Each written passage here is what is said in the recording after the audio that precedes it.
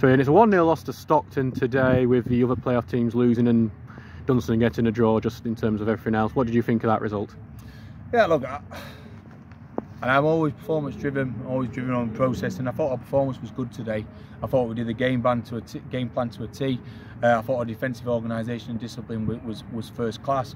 I thought we created the better, even though they had more possession and more crosses into our box, we created the better chances first half when we hit the crossbar, and we a bit more clinical play after good play when Woody got in a good area and Luke and Iffy got it and linked up. We'd have gone in at half time 1-0, but the aim was coming at a clean sheet, and we achieved that. We split the second half into 3 15s, and we did the first 15, kept it at 0-0. We knew they'd make the subs. We didn't change his formation, we just changed a little bit how we set up without the ball, and we stopped their number 2 going forward as much, and we pushed them back a little bit more. And unfortunately, the lad who come off the bench, I rate him highly. Kevin Hayes is probably as good as any attacking player in this league, and he does what he came on the pitch for. It was just one lapse in concentration that cost us, the only lapse in concentration we had all afternoon, and against good teams like Stockton, who for me, in terms of football, in terms of the second best team in this league behind Worksop, we got done. But then after that, we said the game would open up and we get more chances, and we did. Their keepers had to make 3 excellent saves. Another day it falls to us from his saves, but it fell to them, and we didn't get the goal that we deserved. I thought Keegan to come in, stay so long to play for us. I thought he did really well against Chaz, and it just shows that we're very much about the collective, about the group, and it's not about individuals or 1 or 2 players. It shows that we have a clear way of playing, and lads understand it, and when they come in, they do themselves proud, and they do their teammates proud. I thought we were good. It's just that one lapse in concentration. Look, they had more possession, but they do have more. They're a possession-based team. But just before their goal, we have a good move.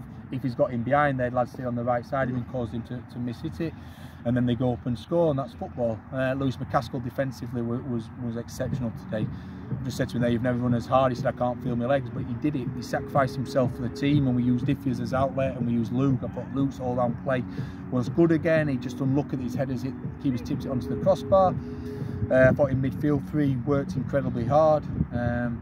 Fullbacks gave us an outlet as the game went on. Jordan had to be a bit more defensive, but I thought Bailey again did really well, and the subs had an impact, especially Ethan,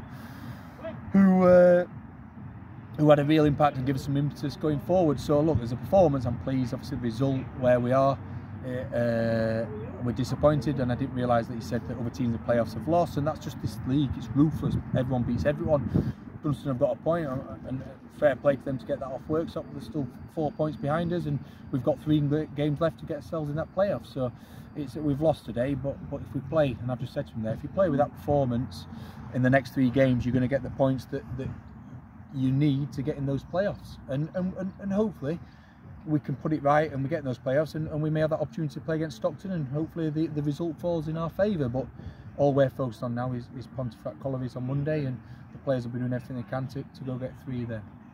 So we saw in the last 10 minutes we did take control of the game, and we were quite unlucky with Jordan Lemon's effort, and another one what was very well, Oglesby's header that was well saved.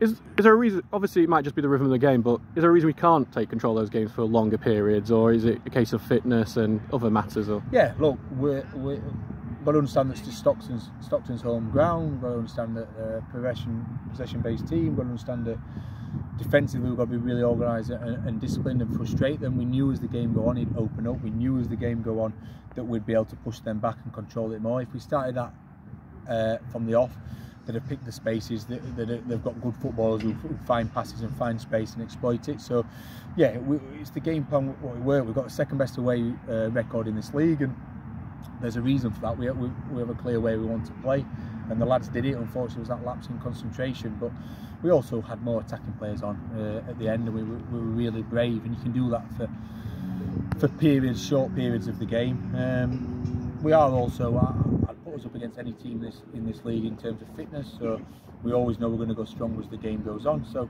yeah, look, I'd love us, I'm just saying there, I'd love us to be the team that has 60-70% of possession, but that's not how football works, and definitely when you come away to Stockton Town, who are in the top 2 teams in this league.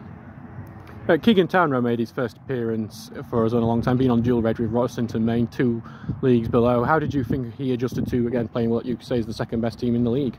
Yeah, every time he's played for us, he's performed well. Works up at half time, he came on, kept a clean sheet. Carlton away, he saw it out to get a really important 3 points. We sent him on loan to Rossiter for this reason. Centre backs are in an unfortunate position. They rarely come on unless you get an injury. So rather than sit on our bench, want him to go get game time. Got a good relationship with Rossiter, and he's done well. He's progressed through that.